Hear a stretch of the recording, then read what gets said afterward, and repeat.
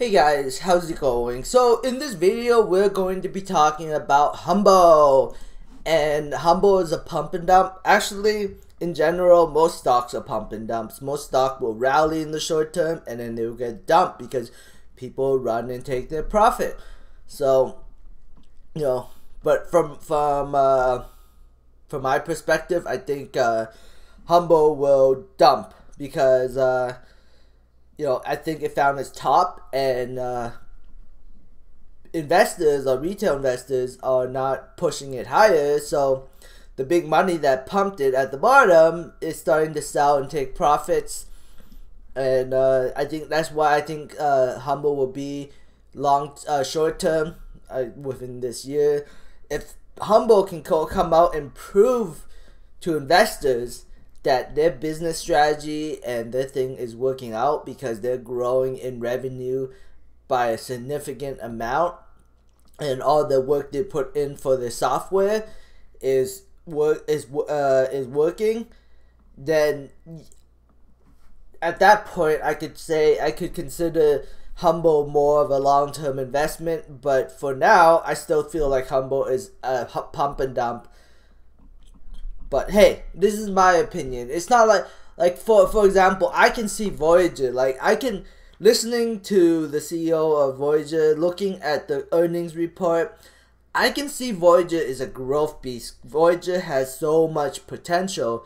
Yesterday there was an interview, and according to the CEO of Voyager, he says that they are ready to launch in Europe, but they're taking their time scaling up the system, so when they do launch in Europe, they don't have to pull back because they don't want to expand too fast, because they want to make sure that the new customer they take in when they expand to Europe, they can handle it. So they are scaling the system. They're doing R&D to make sure they can onboard a massive amount of customers once they launch in Europe, but they are already approved in Europe. And Canada has a small population, 36 million people, and there's probably not very many crypto investors in Canada. So I mean, Canada's not really a big deal.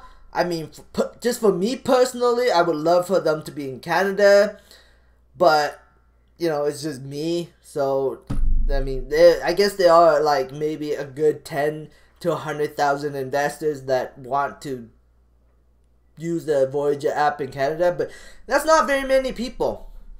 And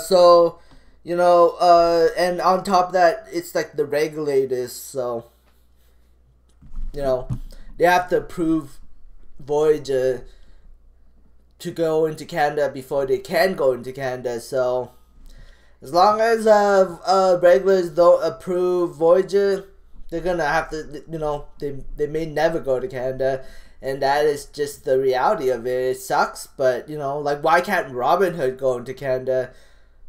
Maybe because the regulators don't approve Robinhood in Canada, and that's the biggest problem. So, but Voyager wants to be global. They want to go into Canada, and they are working to get into Canada. It's just maybe the regulators don't want them in Canada, and that's the biggest problem. Sucks, but it is what it is. Humbl, they haven't proven to me anything yet. I haven't seen I haven't seen the earnings where they're showing, oh look, we're making tens of millions or hundreds of millions of dollars of revenue with some profit. Like, if they could show me that, then I would be extremely bullish on this company. But they haven't. They're barely making any money. They have zero money on their balance sheet. I mean, it's a waiting game, and a short term is going to be a pump and dump. That's just my opinion. And then on top of that, with all the speculation stocks selling off, like AMC, Wendy's, GameStop. Wendy's definitely a pump and dump. GameStop, all these stocks that are getting that had been pumped recently is getting dumped right now, and I think that's going to affect Humbl negatively, and I think Humbl is going back down. Just my opinion, not financial advice. It's going back down to 76 cents. I definitely if it goes down here again, I definitely say, you know, buy it as a speculation stock for another pump. Just my opinion, not financial advice. So we'll see what happens in the future. GameStop is down, you know, today was down 27.16%. Funny, I made a video saying that GameStop will crash after earnings, and it did crash after earnings, so I was right. Will it continue to crash, or will the Wall Street bets pump it back to $300? I mean, I don't know. But I think it started a downtrend, and I think that we're going to see this thing go all the way down to, I don't know, maybe $160, $180. At that point, I would be bullish on GameStop for another pump in the future. You know, not financial advice, just my opinion. But yeah, GameStop is not trading on fundamentals at all right now. Workhorse is down 10.89%. Lordstown was down 5.61%. NEO was trading sideways today. Tesla's also trading sideways today. CoinDesk is under some pressure. Funware is down 60 cents. Tattoo Chef is down 50 cents. Arcimoto is in the green. And QU Media has been trading sideways today. Anyways, that is it for my video. I got, another minute to go. Funware is also taking a big hit today. Funware is taking a big hit today, down 4%. AMC is, Sundials also took a big hit today, down 9.65%. I think that Sundial, not financial advice, just my opinion, I think Sundial is probably going to go back down to like 72 cents. At that point, maybe a buying opportunity for another pump. Just, you know, not financial advice, just my opinion.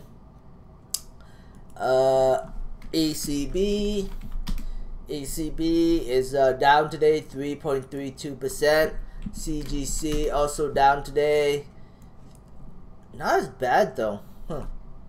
Kron is down 3% today.